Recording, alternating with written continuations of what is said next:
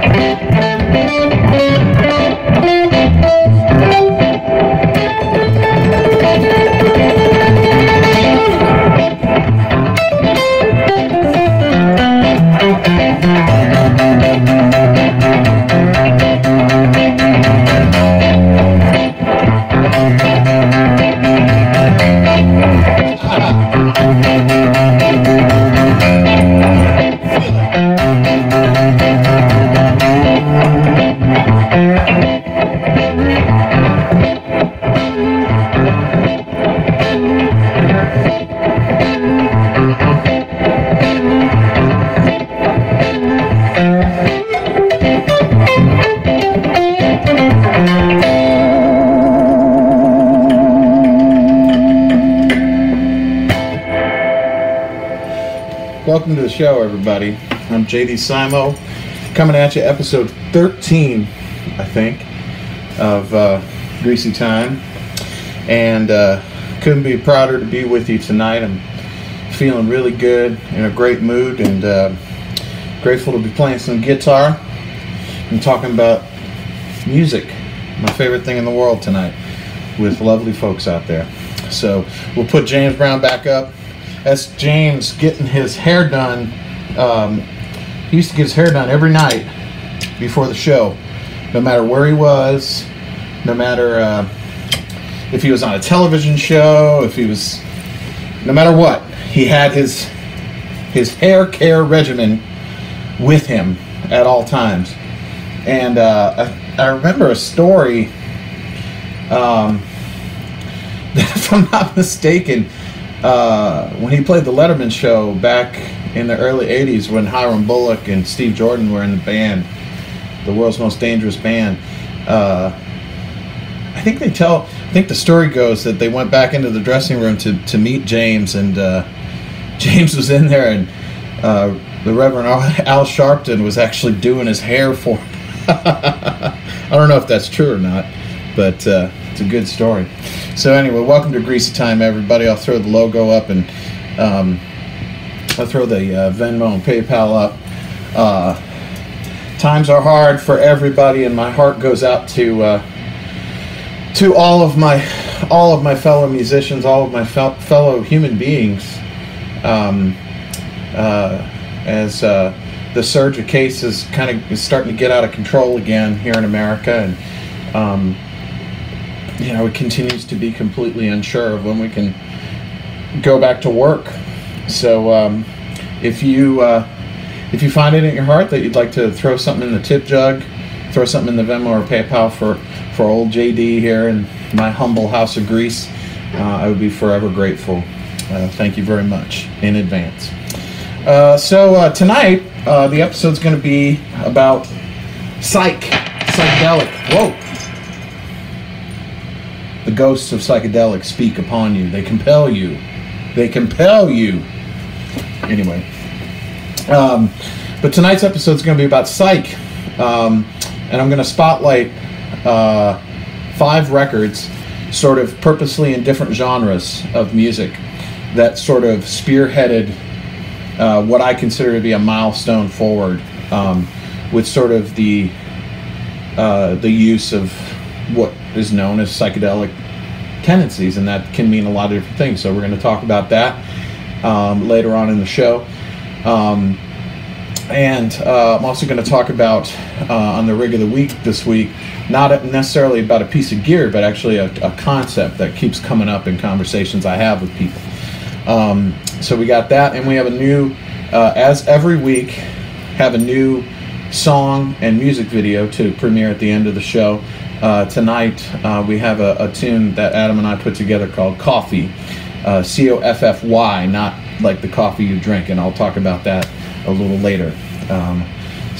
Anyway, so to start off the show, let's I'd like to actually give 2 kind of really groovy updates.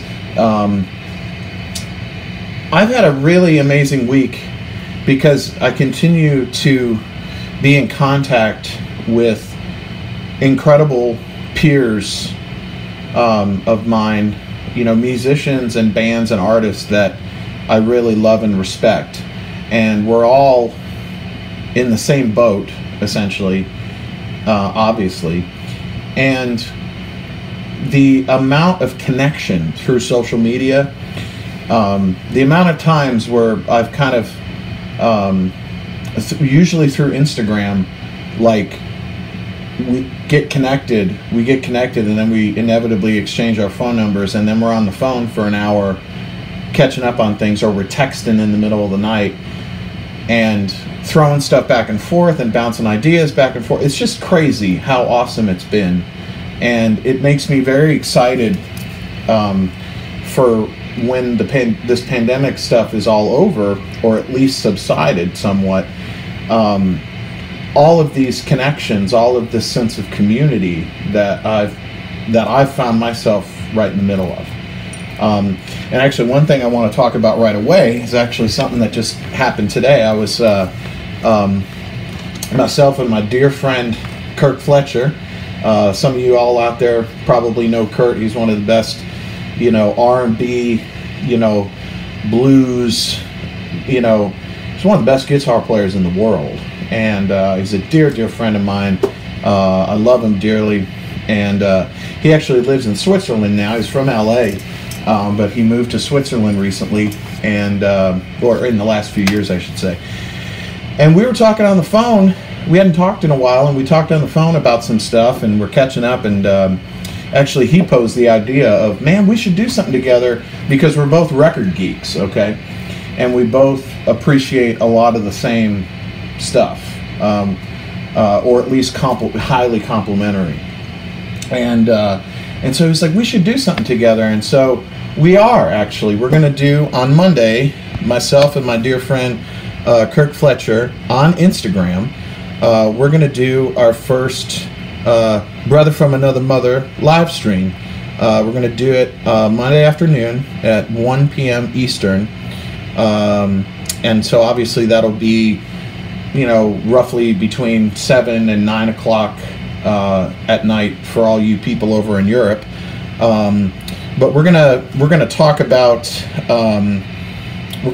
all types of stuff. We're gonna talk about our favorite records. We're gonna talk about just things that we both love, and Kirk's just a lot of mad respect for Kirk, and I love him dearly, and I it's going to be a lot of fun. So tune in Monday on Instagram for the first episode of the Brother from Another Mother live stream with myself and the amazing Kirk Fletcher, which is going to be great. And another thing that I wanted to talk about right off the bat here, I've talked about it on the show, but because of the hecticness of when Adam was my guest, we didn't end up talking about this as much as I meant to, and I've meant to talk about it multiple times since then. But actually, Adam has an awesome weekly live stream himself. If you're on Instagram, follow him. His tag name is @AdamAbershoff, and every Sunday night at 7 o'clock Central, he does a dual drum jam with the great Dale Harper, who's a fantastic drummer from here in Nashville. And if you follow him on Instagram, which all of you watching this should, because he really puts up awesome content. And he's my other half. He's my wife. He's my other wife, as my wife likes to say. And I love him dearly. So make sure to do that and throw Adam some love, okay? So I wanted to talk about those things right off the bat. But yeah, man, it's just really cool. There's a lot of things in the works. There's a lot of collaborations, both recorded and otherwise, that are actually kind of being worked out. And it's just really cool because we're all home, because that's the thing is, like, if you're a touring musician, you mean to stay more in contact with all your friends. You mean to want to do things with them, but it takes time and it takes effort. And all of us are, for the most part, really kind of blue collar in that, every gig, every bit of merch, every session, all that kind of stuff, it's like that's how we make our living. So we're always kind of going from one thing to the next. And so oftentimes collaborative things that we really want to do end up just getting kind of put off or forgotten about, or so on. And because we're all at home and wanting to be creative and wanting to do things, we're all reaching out to each other, and we're all talking to one another, and we're all making plans and following through on them too. So lots of cool stuff coming up. So are you still with me? Gonna have a good time. So let's go ahead and jump into our records of the week. I'm really excited about the ones this week. I'm always excited about them because I live to listen to records every day. That's just my favorite thing to do. So without further ado, the first one I want to talk about is from about a year ago, 2 years ago actually. This is Duran Jones and the Indications. This is their first album. I love this band a lot. I know that it's probably not a new record to a lot of you. In particular, their performance live on Paste of them doing their cover of Is It Any Wonder? I mean, that has like 17 million views or something like that. But these guys are the shit. And Duran Jones, the frontman, and in particular his amazing drummer, who's also the singer of Is It Any Wonder, Aaron Frazier. I love this record. I got a great vinyl copy of it, and just great modern soul. I love the song Smile. I love the song Groovy Babe a lot. The production on it, the playing, the singing, the harmonies, the writing, the arranging. But that version of Is It Any Wonder is just fire, man. I mean, that's just crushing. So at any rate, that's my first one. And as always, folks, these are all available to stream on Spotify or Apple Music or wherever you listen to music. My next one is Miles Davis on the Corner. I was talking to Adam the other day about this. I really think this is pretty much my favorite record of Miles's. I love Bitches Brew. I love Tribute to Jack Johnson. I love Milestones. I love Kinda Blue. I love In a Silent Way. And several others, but this is just my favorite. So this record, for those who are familiar, I apologize, but this is 2 records after Bitches Brew. So Miles' shift, I talked about In a Silent Way a couple of weeks ago on my Records of the Week, and how that was sort of the beginning of this kind of shift towards the incorporation of psychedelia and funk and more electronic components, electric bass and fuzz tones and all that kind of stuff, electric guitar. But this is 2 records later, and this is, if James Brown played acid jazz, this is what it would be, I think. I love this record, and I listened to it a lot this week. Me and Adam in particular, we've listened to this a bunch, and we grooved on this week as well. Something to note about this album is, Miles, I've been very vocal about talking about the great Betty Davis on the show and her incredible influence on Miles when she was dating and married to him before her awesome musical career. But another guy who was involved with Miles at this time, who was kind of a muse as well, is this guy right here. This is Michael Henderson, who's the bass player on the Corner. Michael Henderson, he was in Stevie Wonder's band, and he didn't know who Miles Davis was. Okay, kind of like Betty Davis didn't know who Miles was. So Michael, when he was approached to play with Miles, which may have been just from Miles personally, he didn't really know much about him. He kind of like asked his buddies and his cohorts, like, this guy Miles Davis offered me a gig, should I and everybody's like, are you kidding, man? You got to do it. That's Miles Davis. So Michael's influence from a funk R&B, he's a young guy who was influenced by contemporary music and very kind of different from Miles up to this point, because even as funky as Dave Holland was playing bass in the Bitches Brew era, Dave is very much a jazzer.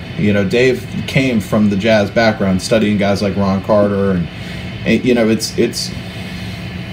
so it was kind of like an evolution for him, whereas Michael is very much kind of not that at all, which is one of the things that Miles really loved about Michael. So anyway, I wanted to mention and talk about Michael for a minute, talking about this album. But anyway, On the Corner, that's my record number 2 this week. Listened to it a bunch.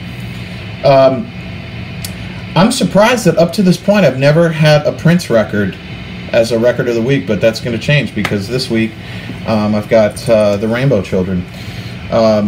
This is an album of Prince that I never hear people talk about. Everybody talks about, obviously his grandiose era in the 80s and bits and pieces from the 90s and the 2000s, but this is my favorite record, period, of Prince's whole catalog. This came out around 2001, so this is coming out sort of on the heels of, Voodoo came out, D'Angelo's Voodoo came out, and this is a very varied record. There's definitely more jazz influence, especially on the title track, man. If all you do is listen to the 10-minute title track, which is the first song on the record, I mean, that's worth the price of admission. I mean, it's an incredible piece of music.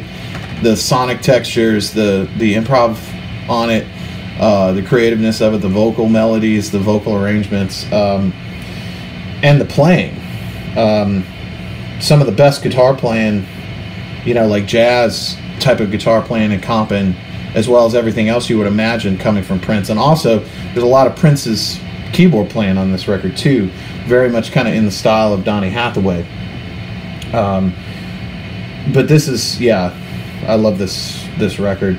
And Muse to the Pharaoh is another one of my favorite tracks from this record. So anyway, check out the Rainbow Children. This is a great record, and I just never hear people talk about it. And next is not necessarily an album, but it's a collection of songs that's out right now.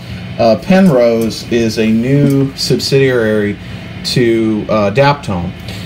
Gabe Roth, one of the two founders of Daptone, moved back to Riverside, where he's from, in California, and has sort of ignited this next phase in his creative life, producing and putting out singles for now of artists from the Southern California scene, and kind of, in particular, kind of that kind of lowrider, retro scene that's very popular in that area right now, especially in lowrider culture.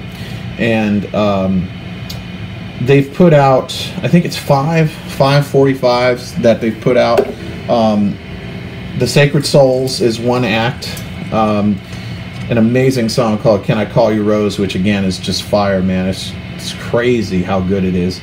And the flip side, Weak for Your Love, which I actually love more than the A side.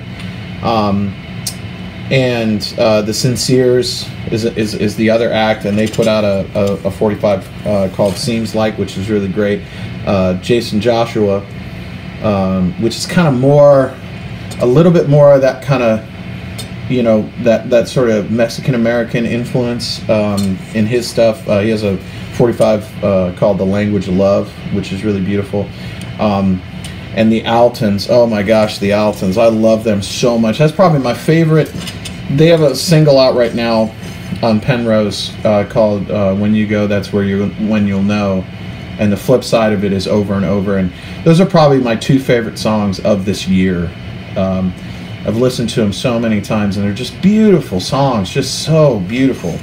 And I look forward to hearing a lot more from the Altons. And then the last group featured on Penrose is Los Yesterdays, which is two guys there from Southern California, and Gabe Roth on bass, and Tommy Brennick, one of my favorite guitar players, on guitar, who also lives out there now. And they have a song called Tell Me I'm Dreamin', and another song called Time, which is in keeping with the Time is a little psychedelic. But anyway, you can find just the Penrose singles, what I have posted, that picture I have posted up there, Volume 1. Just listen to them all if you haven't already. They're just fantastic. I love them. Big fan. And they can't even keep the 45s in stock. I don't even know how many they've sold now of all of these. They'll do posts on Instagram or Twitter, like every few weeks when another shipment gets shipped out to record stores, and literally they'll be sold out within minutes. Hugely popular, this new Penrose imprint, and I'm a big fan. And then my last record of the week for this week is The Impressions, This Is My Country. This is my favorite record of The Impressions. This is right before Curtis leaves to go solo. You know, the title track is a real poignant, you know, and completely applicable song in the times that we're in. And then there's another track called Love's Happening that I love a lot. But my favorite impression song of all of them is a song called Fool for You, which is on this record.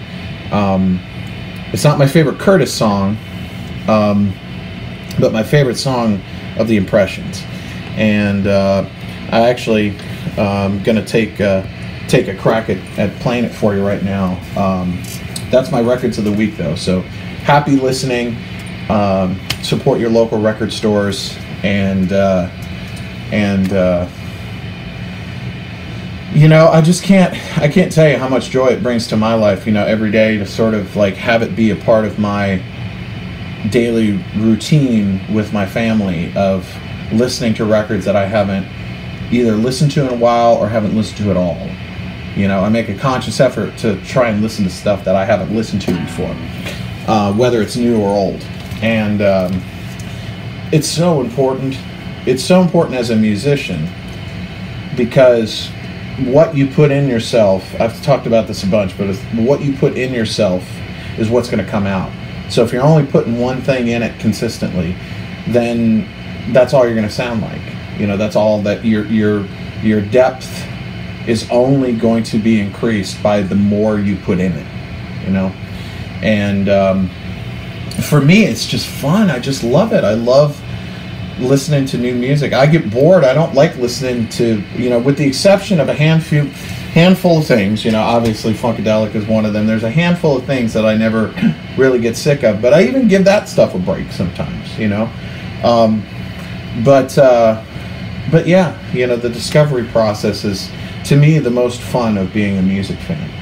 So anyway, so I'm going to try and do this song for you. I actually used to do this in the first incarnation of Simo, of the band. Me and Frank and Adam, we did like a real powerful rock version of Fool for You. I'm going to do it like the Impressions did it.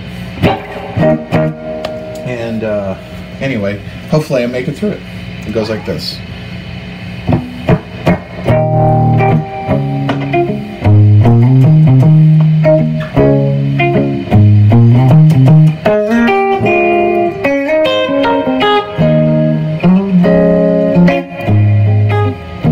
Never liked nobody that's been mean to me. I've got a heart full of stone, and I hate the misery. You came along to my life, destroying my mind, lining up the tallest strife. But I'm a fool for you.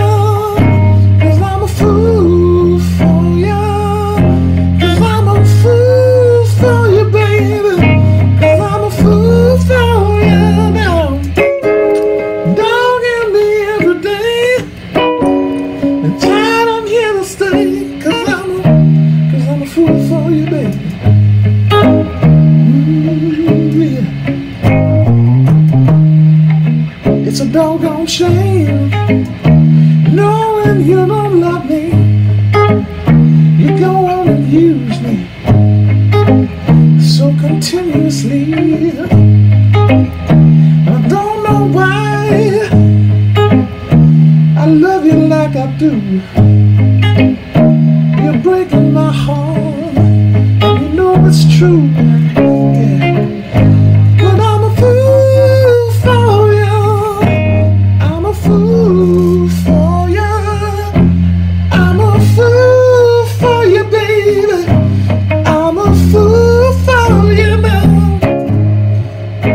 You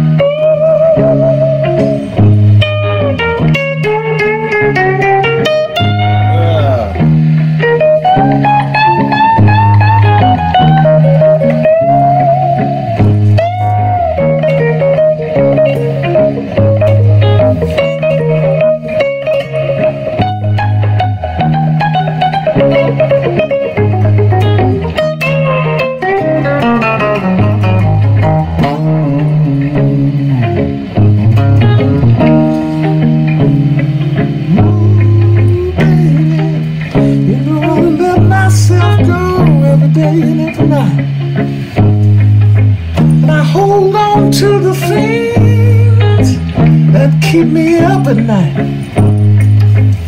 And I just want to let go. I just want to let go and let my light shine.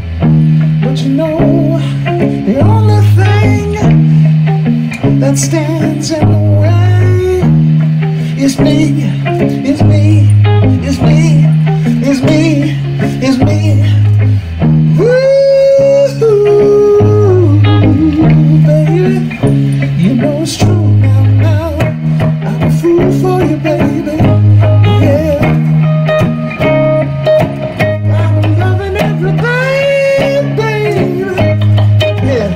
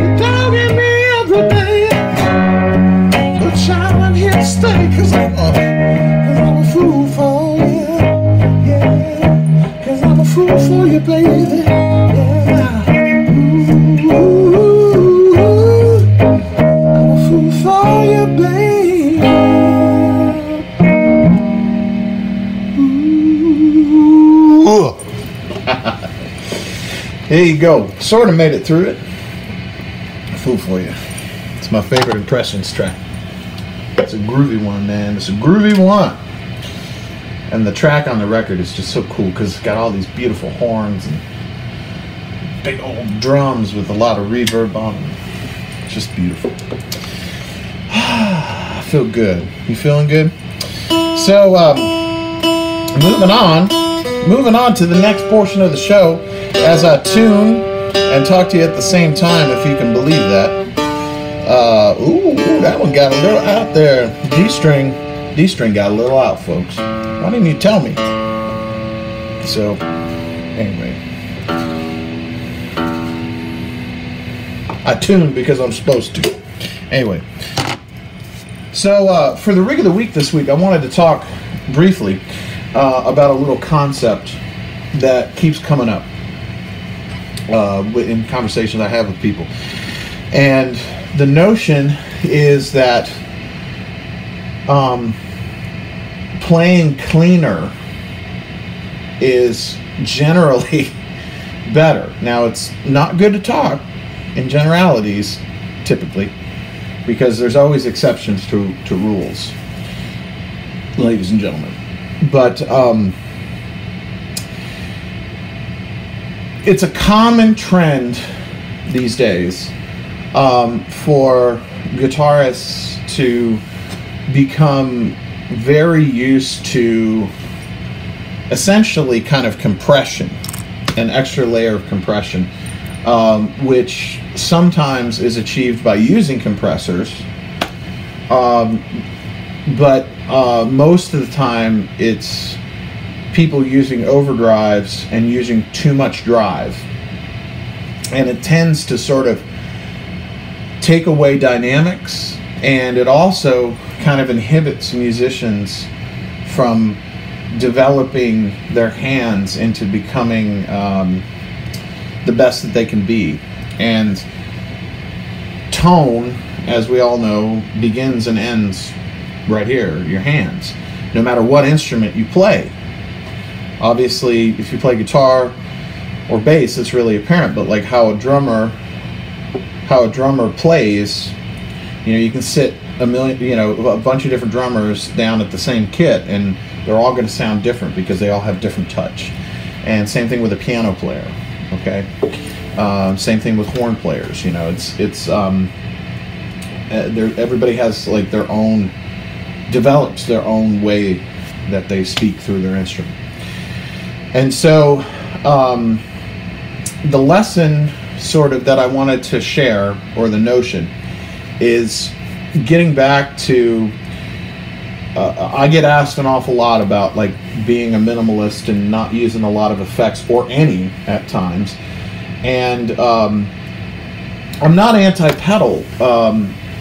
Not that anybody accuses me of that, but I always want to be very clear about that, because I think that when effects are used in creative ways, it enhances the music, you know, just like a great piece of equipment is supposed to. But you know, much like a golfer, I'll use a golf analogy for Adam out there. You know, much like, you know, if you take an amazing set of clubs away from an incredible golfer, he's still an incredible golfer. The little bit of edge that he gains from using those nice clubs obviously helps, but it's like, you know, he's a great golfer, so it's like, it's a means to an end. It's not the most important part of the equation. You have to be the good golfer first for it to really make a difference. And the same is with instruments with effects and all this kind of stuff, where you know, if you got a good foundation and you got a good sound coming from your hands, then if you put stuff on top of that, it's going to be great. Because, you know, just like, you know, cooking, you use a cooking analogy of, you know, if you're a good cook, you can take very minimal ingredients and make something really great with it, you know. And a person who's not a good cook can take the most expensive ingredients and ruin them, you know. So anyway, we could go on and on here, and this could become a John Mulaney skit quickly. But anyway, I wanted to say, in relation to playing cleaner, when I started playing with Don Kelly, when I was, you know, 21, you know, I started with a really big board, and it had boosters and compressors and multiple overdrives and multiple delays and all this kind of stuff, you know, normal. You know, what would be construed as still in 2020 a fairly normal setup. And over time, I sort of whittled it back and like took one thing at a time out of it. Just sort of teaching myself to use stuff better and not have as many options, and try and learn, you know, like, oh, this one particular thing does multiple things well, so I'll use it for that instead of using multiple things adequately, you know, that kind of thing. And that was a gradual process, and eventually I got down to just using a delay pedal, an old Electro Harmonix Memory Man, for months. Had it sitting on top of my deluxe reverb, and I was using it for delay, but I was also using it to sort of hit the front end of the amp a little bit harder, which gave me a little more extra compression, a little more extra gain, which made it easier under my fingers to sort of to play. So finally, I showed up and I just was like, all right, I'm going to play tonight with nothing. I'm not going to use it. And pardon me. Then what happened as a result of it was, immediately it sounded the way I wanted it to sound. It sounded great, but it was hard to, like, my consistency went down because it was harder to play, okay? Like literally under my fingers, because I didn't have that extra thing sort of holding me up a little bit.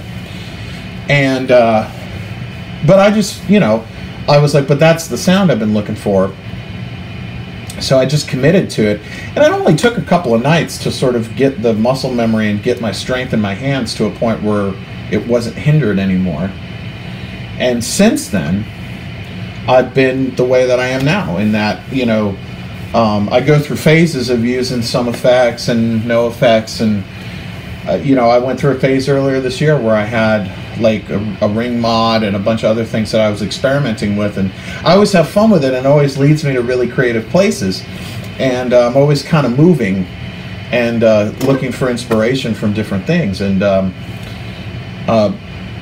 but the point being is that the point I'm trying to make is that, like, especially during these times where, you know, we're not playing out and we're all kind of contained, and it's an amazing time to practice. It's an amazing time, you know. I have diligently sat and played along to records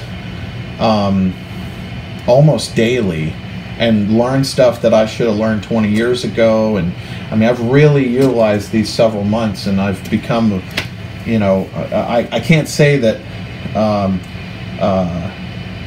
it shows, but I feel, at least from my perspective, I feel like a better musician than I've ever been, because I've really focused myself in a way that I haven't since I was younger. I've really taken the opportunity to do the things that I can't do when I'm on tour, and tearing apart records and really learning them, and kind of getting inside the records and trying to understand why it feels so good, and trying to work on timing. Timing's a big thing.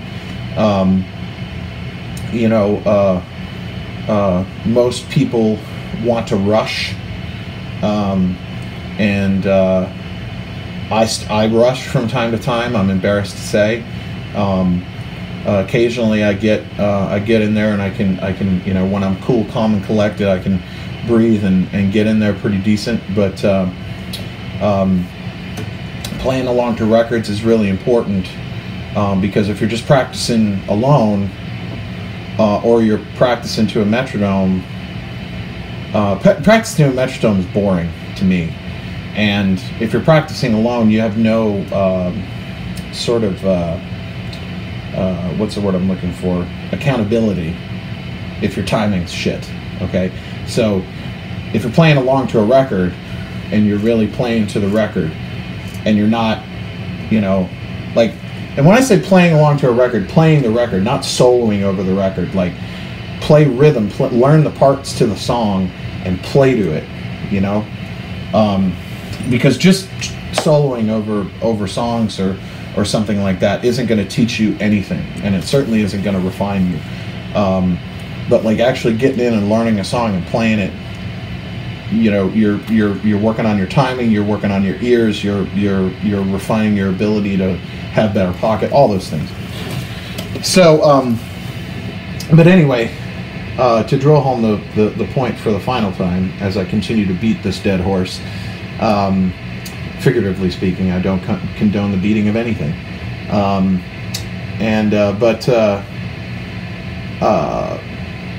If you strip away in this time when we're not playing live and you have nothing to lose, and sort of learn to play with nothing or next to nothing, and sort of work on your hands, I think you really would be surprised at how much better it's going to sound.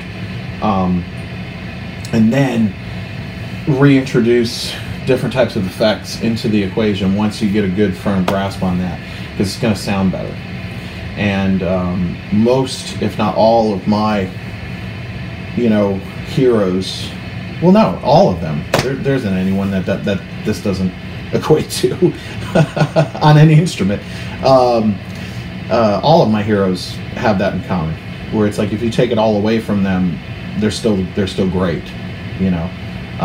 But in regards to effects, I mean, I look at people like Dave Gilmour, and I look at people like Jimi Hendrix, and even Prince, you know. That's people that Tom Morello is one, Nels Cline is one in the modern day.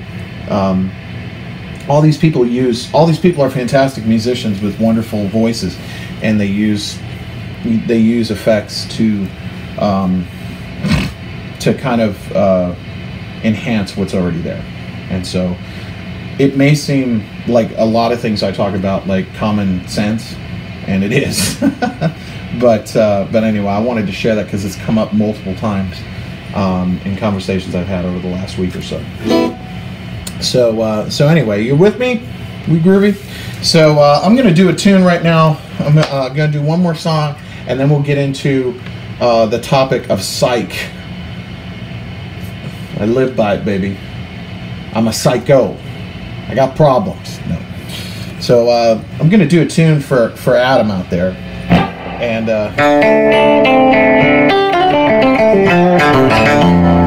I'm going to do a Shuggy Otis thing. And I'm tuning one more time. I actually broke down and put some new strings on this, believe it or not. And they're this guitar is like, what did you do that for? I don't know. I should have just left the old funky ones on. They sound better anyway. But this is my attempt at doing sort of a thing like Sweet Thing, which is on Freedom Flight, which is my favorite Sugar Gildas record. So here we go.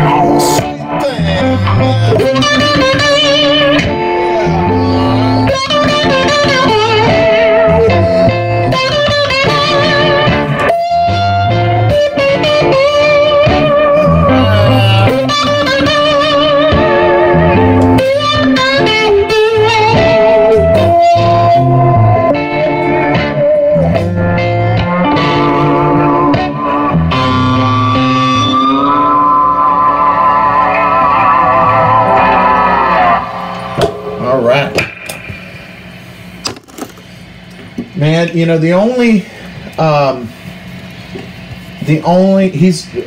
that's the only guitar player that plays slide that does the Earl Hooker thing.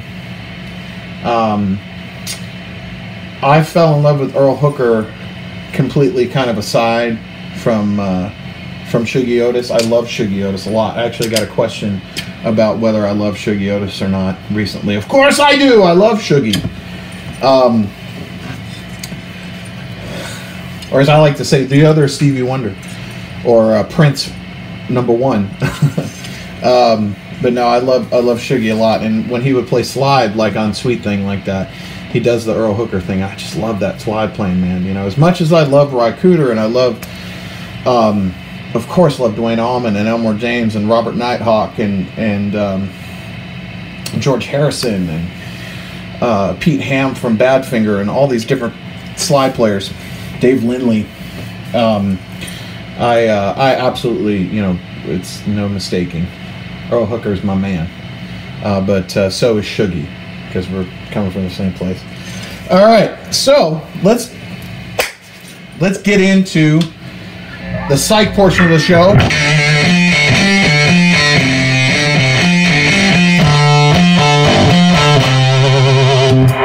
Y'all ready? All right. So, psychedelic music. What the hell is psychedelic music? Well, the easiest way to quantify it is the music made or listened to under the influence of psychedelics. Which is the easiest answer. Which is correct. But as sort of an art form, I view psychedelic music as something that, whether it's in the rock genre, whether it's in the blues genre, whether it's in the soul genre, or whether it's in the jazz genre, the introduction of psychedelia to me means sort of a freedom. Okay, there's a sense of unorthodox sort of freedom to expound, typically, you know, sonically, and for certain, you know, through arrangement and the use of unusual sounds and instruments, and at times, you know, utilizing different types of improvisational elements that are not normally found within that genre. And obviously, the psychedelic movement of the 1960s, you know, corresponds with, you know, that being introduced into all these different mediums, and it still exists to this day. There's a huge underground of bands and artists, both extremely popular and under the radar, that that accompany you know, psych influence in their records. I'm certainly one of them. I'll talk about some contemporary people coming up, but, you know, almost every week on the show, when I talk about records of the week, you know, there's an underlying sense of psychedelic influence on, you know, the vast majority of the contemporary people I talk about, whether it's the Budos Band, or whether it's Alabama Shakes, or whether it's Patrick Sweeney, or whether it's Ichabod Shakedown, or whether it's GA20, or whether, you know, on and on and on, all the people that I talk about. So what I wanted to talk about in particular is I want to talk about some records that, to me, sort of completely reinvigorated a genre of music with psychedelic influence and changed things ever after, and had a huge impact. Okay, and there's a couple of, I don't think any of my choices are going to be that surprising, but I purposely didn't include like Jimi Hendrix or the Beatles or something like that, because I feel like that's kind of like a given. Okay, so I wanted to focus on some other things. So the main big story I wanted to talk about was sort of what I view as the stake in the ground of like the original, like when psychedelic influence first rippled and really, really infiltrated the San Francisco scene. Okay, and as I tell this story, it'll become clear what I'm talking about. So the Paul Butterfield Blues Band, right? This is a record called East West. This record changed my life when I heard it when I was 18. The Paul Butterfield Blues Band, of course, featured one of my biggest heroes, the great Michael Bloomfield. And Michael is a completely unsung hero in the world of guitar. He's a huge hero of mine. He changed my life, his influence. You know, in short, I'll do a full episode on Michael coming up soon, but in short, you know, Michael grew up in Chicago. He was a rich Jewish kid from the north suburbs who would go into the south side of Chicago in the 50s and the early 60s when no one would do that unless you belonged there. And he went down there and he was tutored and loved by Muddy Waters and Howlin' Wolf and Big Joe Turner or Big Joe Williams, I apologize, and Little Walter and everybody. They loved Michael like a son. Michael was their protege. And Michael became very prominent in the 60s for his association first with Bob Dylan, having played on Like a Rolling Stone. And then when Dylan goes electric at the Newport Folk Festival in 1965, that's Michael right behind him, blaring away, playing his heart out. So the Paul Butterfield Blues Band, they made their first record, which is one of my favorite records of all time, but this is their second record, okay? Now, the Paul Butterfield Blues Band, just like the Fabulous Thunderbirds later in the late 70s, this is as authentic of like a baby boomer or second generation blues band can get. This is real blues. This is not rock music. This is the real thing. These are young guys that were, you know, in the case of Sam Lay and Jerome Arnold, the rhythm section, they were the rhythm section for Howlin' Wolf, for God's sake. Even though Billy Davenport took over on drums around the time of East West here. But the thing that's important about this album is the title track, East West. And I'll come back to my home screen. So the album itself is a Chicago low-down, you know, dirty record, blues record, real blues.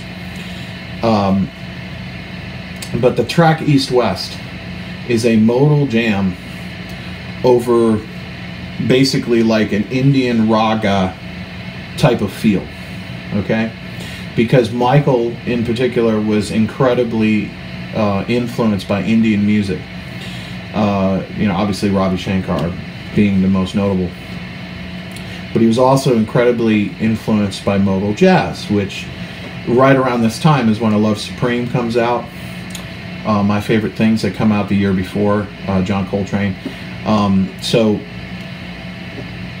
taking that template from what was the very beginnings of free jazz and the influence of Indian music and putting it in an electric blues band and jamming over it, and in some cases it would last, like on the record it's like 13 minutes long, which again is unheard of for that time period. This is 1965, by the way. So like the Beatles are releasing Help, okay? That's what's going on in the mainstream. You know, Sonny and Cher are releasing I Got You, Babe. And this record comes out. And it's an underground record. It's not a huge successful record. The Paul Butterfield Blues Band is an underground band. They're big on college campuses and stuff like that. So there's one really important thing that happens as a result of the East West record. they get booked into a place in San Francisco called the Fillmore Auditorium. Not by Bill Graham, by Chet Helms. And Chet Helms and his first partner booked the Paul Butterfield Blues Band. And they're kids. They're like 21 years old, 22 years old, trying to be promoters. They're young beatniks turning into hippies. This is like as beatniks were turning into hippies. They wanted to book this band because Albert Grossman, who managed the Paul Butterfield Blues Band, also managed Bob Dylan and Peter, Paul and Mary and the band. He would later manage the band. But he wanted to get in with Albert Grossman, so he's like, all right, we'll book these guys. If they're with Grossman, they should be great. And they got freaked out because they booked them for like $2,000 or $2,500 or something for the weekend. And they went down to LA to see the Butterfield Blues Band play the week before. And there was no one there because nobody knew about the Paul Butterfield Blues Band on the West Coast. The Paul Butterfield Blues Band was popular in New York, in Boston, the East Coast, Chicago, parts of the South, but they weren't big on the West Coast. So Chet and his partner freak out and go back to San Francisco and like blanket the city of San Francisco, telling everybody that this is the best band that ever existed and you have to come to the show so they don't lose their ass, right? So I think they were booked like Friday, Saturday, Sunday. They might have been booked more, but they were at least booked Friday, Saturday, Sunday. So they show up first night at the Fillmore, and the location of the Fillmore that's still there that I was very grateful to get to play twice in this last year. That room in particular is very special to me because of this story. But they show up, and the first night's packed. It's sold out. And they kill because nobody in San Francisco has seen a polished, hardcore, real deal blues band. But then they do East West. And live, they would play it for sometimes they say 45 minutes, you know? Now again, it's 1965, okay? This is a full 2 years before the Summer of Love, okay? The important thing about this is the Butterfield Blues Band does this show, and then word spreads like wildfire all over San Francisco, and the next 2 nights quickly sell out, and everybody is there. And when I say everybody, the who would become the Grateful Dead were there in attendance. They weren't even the Grateful Dead yet, okay? Future members of the Jefferson Airplane were there. Carlos Santana, a teenaged Carlos Santana who was still in Mission High School, was there. Jim Cipollina from Quicksilver Messenger Service was there. This is long before they put their band together. Basically, all and future members of Big Brother and the Holding Company. Basically, everybody that would define the psychedelic movement was in attendance at this show, and were forever changed by access to this performance. And the very concept of like jamming and that looseness, that thing that came from East West was sort of the ignition, if you will, to what then was adopted by all those bands in San Francisco and bands like Fleetwood Mac from England, of course the Allman Brothers Band, and on down the line, you know, to current jam bands and stuff like that. But it's like that's truly the nucleus of where that all comes from. And I've talked to I talked a little bit to Phil Lesh about it. I've talked to other people about this, and you know, it surprises me why this is never talked about, how important this was, you know. Because again, this is a full year and a half before Hendrix comes out. Okay, like this is before Paperback Writer's even out. Okay, like this is very, very early. Okay, and it only kind of underscores the importance of the influence of Michael Bloomfield, because before Hendrix, before Jeff Beck, before Eric Clapton, before all of the baby boomer guitar players, there was Michael Bloomfield. He was there first, and he was the heir apparent to the true real blues, and he's a great personification of, like, he could jam and he could play on a Dylan record and sound perfectly in place.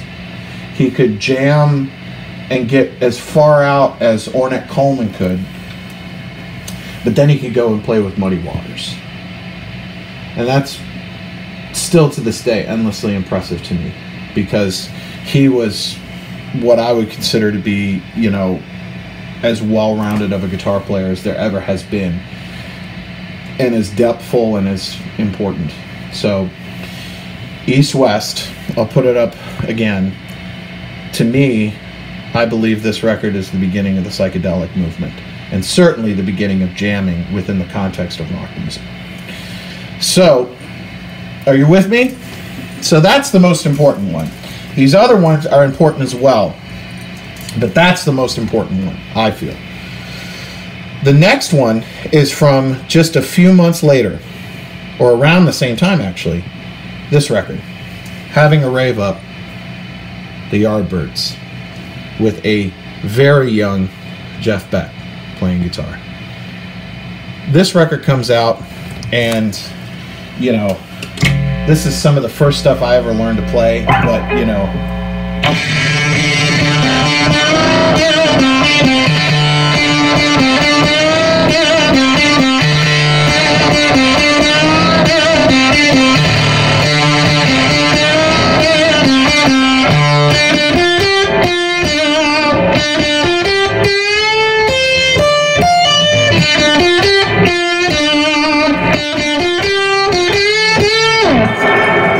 so obviously that's Heart Full of Soul, and one of the tracks on Having a Rave Up, another one is their version of I'm a Man.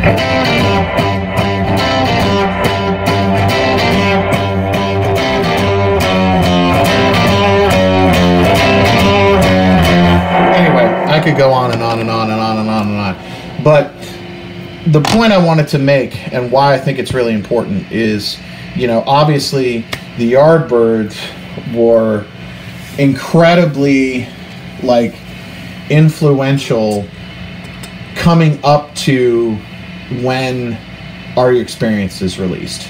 Now, you know, obviously Hendrix comes out and it just completely dominates the landscape, but this is out, you know, a good year or so before, and the use of fuzz tones, the use of sort of what they call rave ups, where it's, you know, essentially their version of jamming, if you will,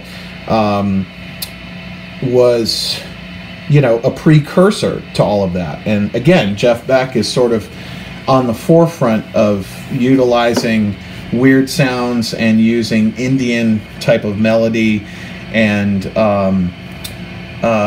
know, psychedelic influence, you know. And for me personally, I'm a really big Yardbirds fan.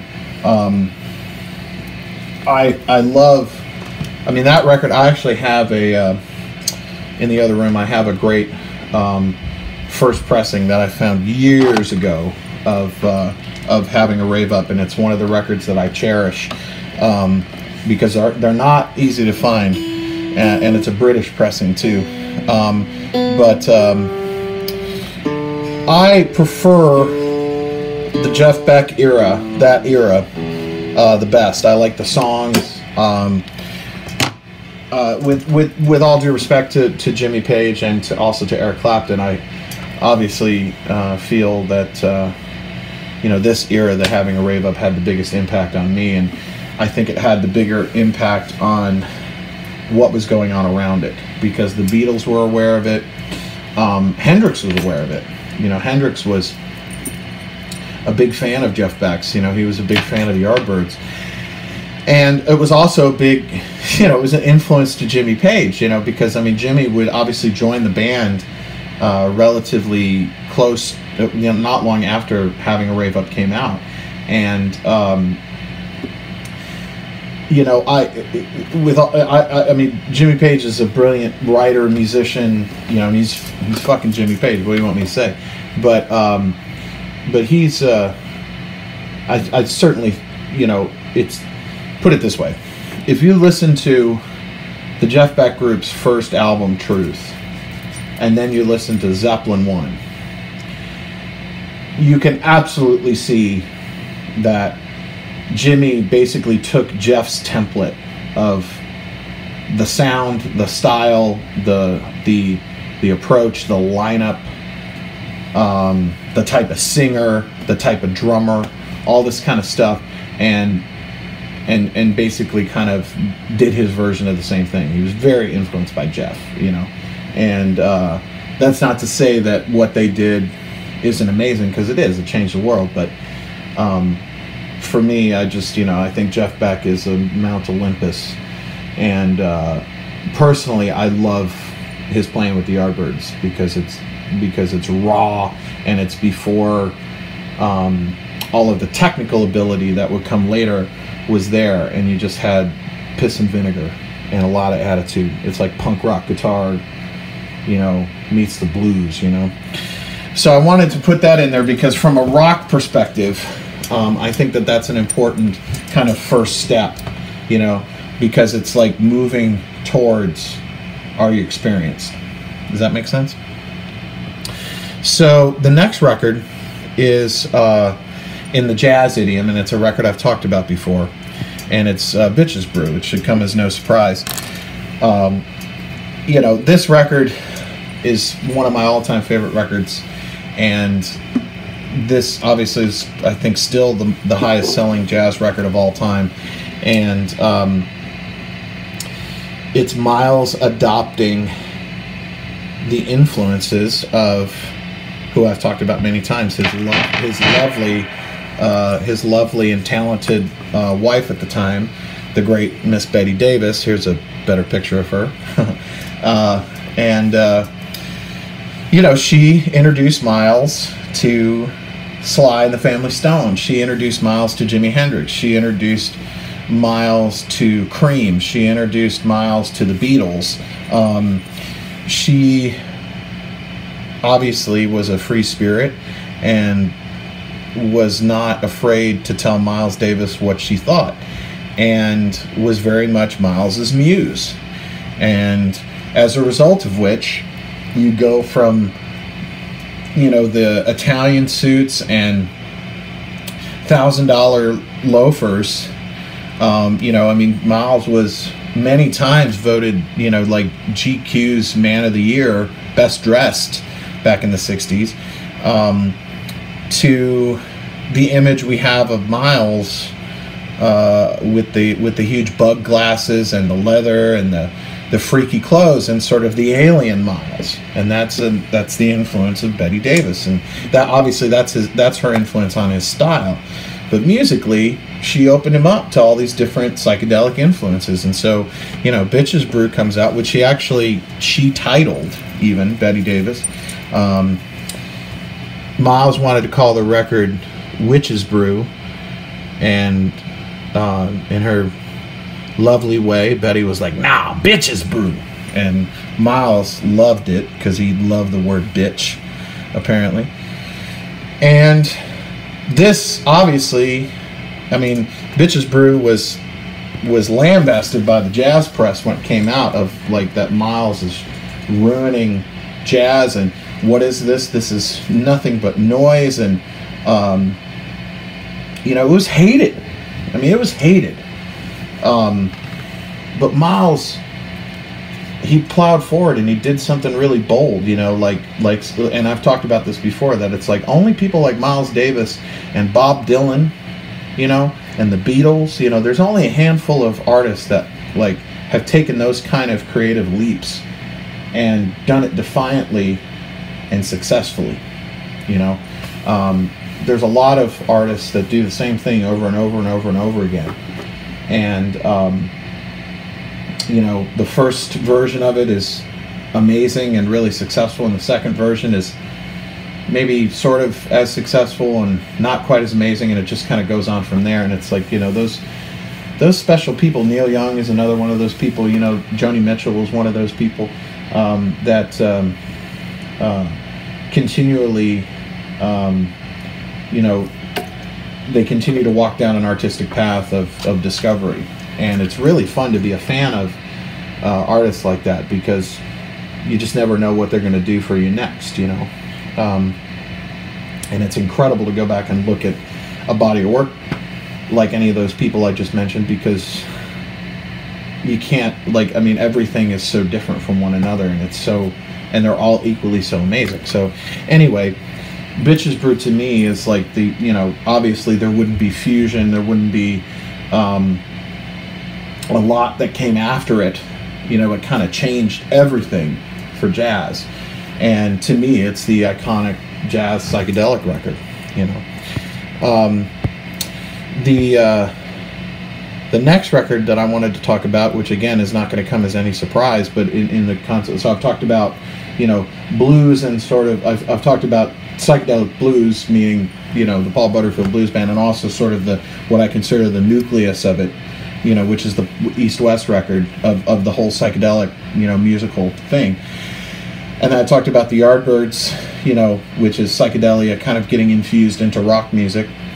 And now I've talked about jazz, and now I want to talk about soul, which obviously I can only talk about one record, which is Hot Buttered Soul by Isaac Hayes, which is the introduction of psychedelic influence into soul music. You know, prior to this record, soul music was Otis Redding, it was Aretha Franklin, it was Sam and Dave, it was Motown. You know, this is right when the landscape was changing. And so the addition of weird sounds, you know, fuzz tones and wah-wah pedals and tape delays and extended jamming and freakiness was new, you know, just like it was in every other idiom. And so this has continued to be, you know, one of the most inspiring records of my whole life. And you know, Isaac, who I've talked about before, and his long-standing work as an incredible songwriter, writing songs like Soul Man and When Something Is Wrong with My Baby and Hold On I'm Coming for Sam and Dave. And then, you know, the story of Hot Buttered Soul, which I'll tell really quick. So, you know, after Otis Redding dies in the horrific plane crash in December of '67, basically the entire year of 1968, Stax Records in Memphis, Tennessee, is on the edge of bankruptcy, of folding, because their star artist is gone, and also at that same time, Atlantic Records pulled Sam and Dave back because they were actually under contract to Atlantic, and they were just leased out to, basically they were sent to Memphis to make amazing records that Atlantic Records would make all the money from. So they took Sam and Dave back, and also in the fine print of the distribution agreement that Stax had with Atlantic Records in New York, it became apparent that in the fine print of it, Stax had actually signed away all of the ownership and copyrights of everything that they had done over to Atlantic. And so Atlantic took their entire catalog. Just criminal. Just gutted that company.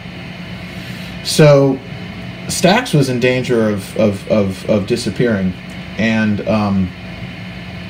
so the great Al Bell, who's still around, I met him a couple of years ago. He's a very charismatic man. The great Al Bell, who was a disc jockey from Arkansas, who had come to work at Stax, took control and essentially called all of the major distributors at the time and riled them up and said, Stax is not going anywhere, we're rebuilding the company, and we are going to, in the first quarter of 1969, we are going to release, I think it was 26 albums, which was unheard of. Okay, a record company at that time might release, you know, 6 or 8 at the most. Okay, but he wanted it to be an astounding amount of records. So essentially, it would accomplish 2 things. One, it would help rebuild the catalog quickly, because with that much product out, all of a sudden, with all the publishing and all the copyrights and all of the mechanical fees and all the things that go into making records, it would create immediately a sizable chunk. And also something that, if achieved, if they could pull it off and get them made and get them pressed and get them ready for release, it would be completely like every other label in the country would be dumbfounded, because it would make them all look like nothing to all the distributors as far as hard work, as far as output, all those things. So as a result of this, everyone who worked at Stax, which there weren't many, you're talking about Booker T and the MGs, you're talking about, you know, David Porter and Isaac Hayes, you're talking, you know, you're only talking about like, you know, 15, 18 people, okay, the family of Stax.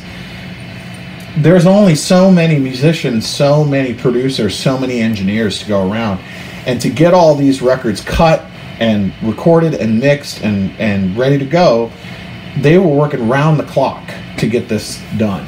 And any of you who've made records or been involved in the making of records nowadays will understand what an undertaking.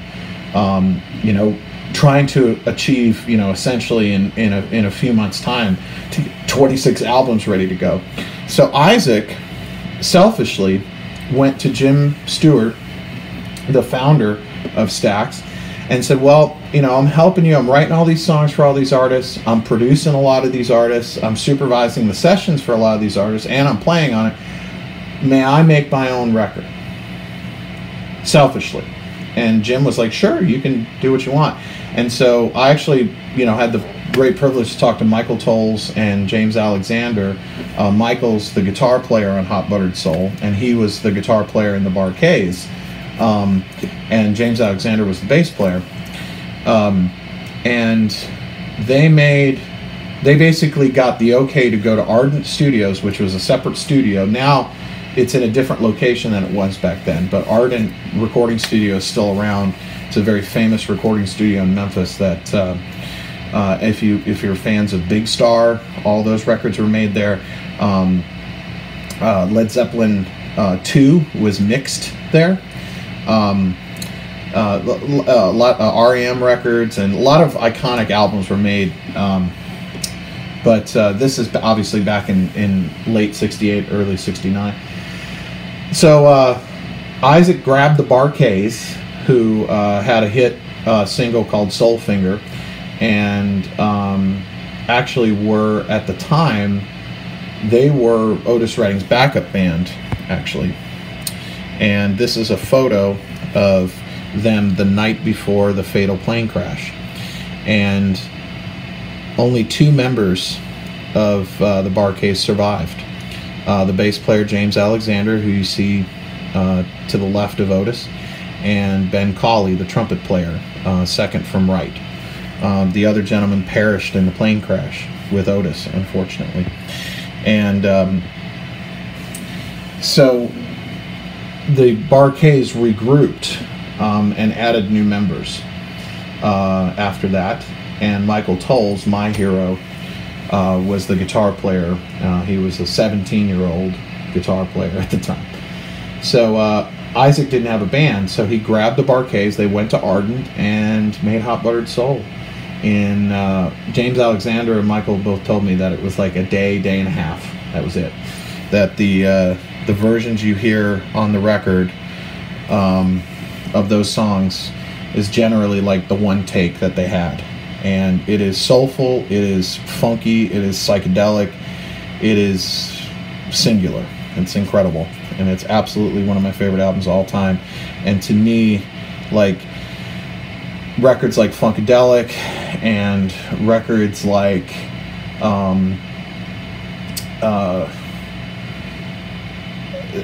what was to happen in soul music, the infusion of fuzz tones and wah-wah pedals and obviously, like, you know, with at Motown, the Norman Whitfield era of Papa Was a Rolling Stone and Cloud 9 and all that stuff was, you know, the monumental success of the Isaac Hayes Hot Bird Soul record was a big influence on all that.